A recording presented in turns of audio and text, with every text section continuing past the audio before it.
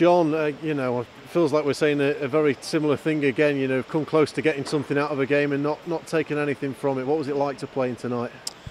Yeah, it was a very tight game. I don't think there was anything in it.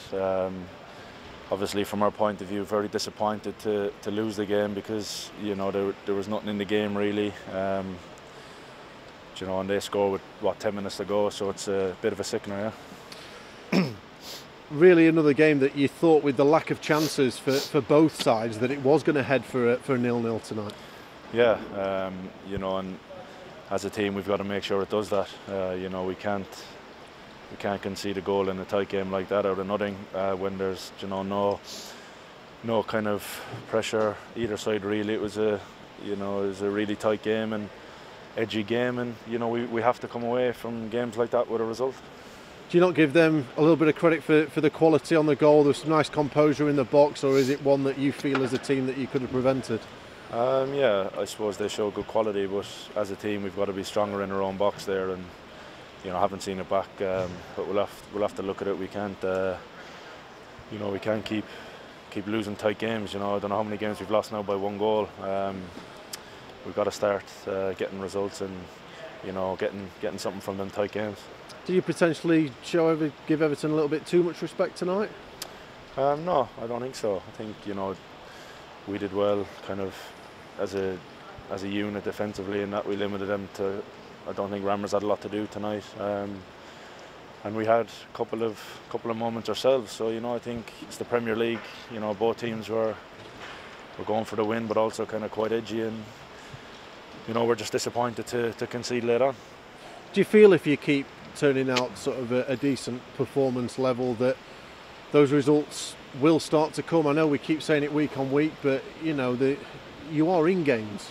Yeah, we're in every game practically, apart from maybe 1 or 2, and that's probably the most frustrating part.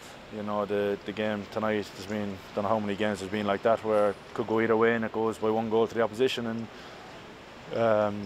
you can't do anything about it. No hard luck stories. You have to try and find it within yourself to get results from them games, and it starts with a performance. You have to have the performance right, and you have to have a good attitude, and then obviously the quality has to be better. I don't think we're showing the quality that we have as a team on the ball, and it's it's hurting us a bit, and we're disappointed in there. We give our all, and we want to get results for this football club, and we know it's not been good enough. I know you won't go into specifics, but what's sort of been the tone of the discussion after the game in the dressing room? Oh, listen, what happens in our dressing room stays in our dressing room.